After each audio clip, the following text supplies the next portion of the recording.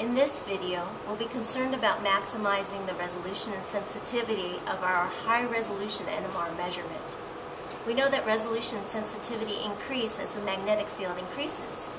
But at any field strength, to realize the full potential of the magnetic field being used, we'll want to lock and shim on the deuterated solvent signal of our solution.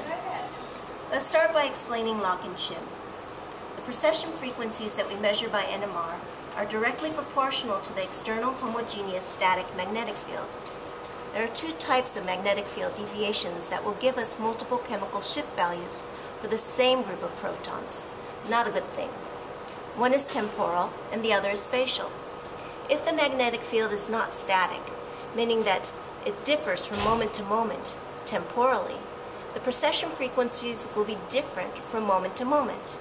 And if the magnetic field is not homogeneous, meaning it is different from place to place or spatially, protons in identical chemical environments but different locations in the NMR tube will have different precession frequencies. Our aim is for an NMR spectrum where any variations along the x-axis are due to differences in chemical shielding and that each signal correlates with a specific chemical environment. Lock prevents magnetic field drift. It's a feedback loop that measures the chemical shift of the deuterated solvent in the magnetic field. And if it changes by a little bit, an appropriate corrective field will be applied so that the deuterium chemical shift of the solvent returns to its original place. A good analogy is the feedback loop controlling the temperature in this room. If it starts getting warmer than what we've requested, cooling will be applied. And if it starts getting too cool, the heater will turn on. In this way, the temperature of the room remains constant. To activate the deuterium lock, you should have a per deuterated solvent at approximately 10% or more of your NMR solution volume. We'll click on 3 different buttons and wait for the automation routine to finish. You'll notice that if the sweep button on the BSMS spectrometer was lit, it'll be automatically turned off once the lock is switched on. Here we go. Instructions number 5A. Click on the lock display icon or type lock disk. Read a shim by clicking this button that says RSH QNP or type RSH QNP. This is a good place to start in terms of decent field homogeneity. Instructions 5C. Either type the word lock on the command line or in the lock display window, click on this blue icon with a picture of a lock next to a sample tube. Our solvent is chloroform, and so we'll click on the CDCl3 line to tell the spectrometer which solvent we're using. We have initialized the deuterium NMR experiment. The spectrometer and probe had dedicated channels for the deuterium NMR lock. All of our spectrometers in the solution NMR lab have a deuterium lock option. Also, when you use the lock routine in this way, you are initializing the automatic chemical shift calibration. Lock, waiting for end of auto lock and auto gain, followed by a series of asterisks as it's finishing the routine. When it's finished, it'll write lock finished at the bottom of the screen. Then you can go on to the next step. Also, notice that the lock button on the BSMS keyboard is lit and not flashing. The flashing light means that the lock routine failed. If that happens, you should first try to lock one more time.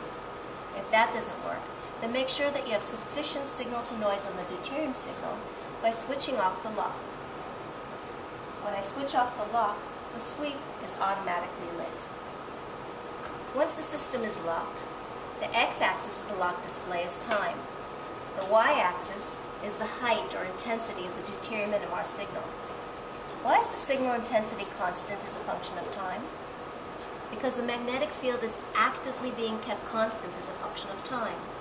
If the lock signal is zigzagging diagonally across the lock display, the lock power is too high and the deuterium signal is saturated.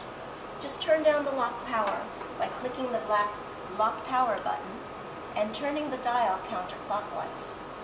If the signal is too high to see properly, you can make the signal smaller by reducing the lock power, or by reducing the lock gain, or by reducing the lock DC. All those buttons affect the intensity of the lock signal in a predictable way. The smaller the value, more negative in the case of lock power, the smaller the signal. The shim system uses a set of coils that allows us to sculpt a compensatory field to cancel out any inhomogeneities in the external static magnetic field. Let's start our shimming on the deuterium signal of the lock display. We'll use two different buttons on the BSMS display keypad to search multidimensional space for the perfect mirror image contour of any distortions in the magnetic field, so that the end result can be visualized as perfectly straight magnetic field lines along the length of the sample. Unlike lock power, lock gain, and lock DC, we won't know ahead of time which direction of the dial will increase or decrease the intensity of the deuterium signal. And once we find the correct direction to turn the dial, we might overshoot the optimal value, in which case the signal intensity will go down again. Let's shim already. First we press Z on the BSMS keyboard. Now we turn the control knob in one direction. And we look at the deuterium signal intensity in the lock display. Does it go up, down, or stay the same? If we push Z again, then we'll undo any changes to Z that we created by turning the dial. If we push a different button, like standby, the current value of the shim gradient will be stored in the memory. How quickly we can shim effectively is related to the relaxation time of the solvent, and not to how quickly I can turn the dial. Next, we'll do the same for Z squared, and try to maximize the trace. We'll go one direction, and see if the line increases or decreases. If it increases, we'll want to save that value. Let's push Z. We pushed a different button, and so that saved our Z squared value. The line went down. Let's push Z again to return to where we are and try the dial the other direction. The line went up and off the screen.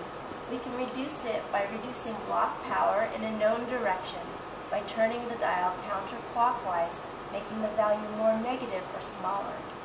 Going back to Z, we turn the dial to increase the intensity. We can use lock gain to reduce the intensity, lock power, or lock DC. If we overshoot, it'll come back down. The closer we are to a good shim, the more slowly we'll need to turn the dial. And that's it. We're not going to worry too much about making it perfect at this point.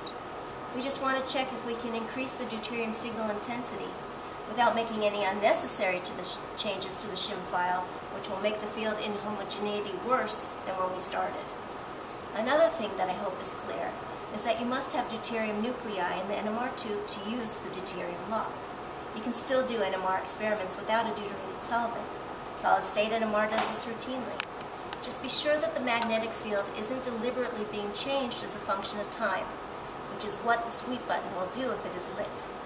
Sweep should be off when you acquire your FID. The final test for how well the magnetic field has been shimmed is the appearance of the proton NMR spectrum. We'll have a look at that in the next video, and we'll do more shimming on the proton FID if it's needed.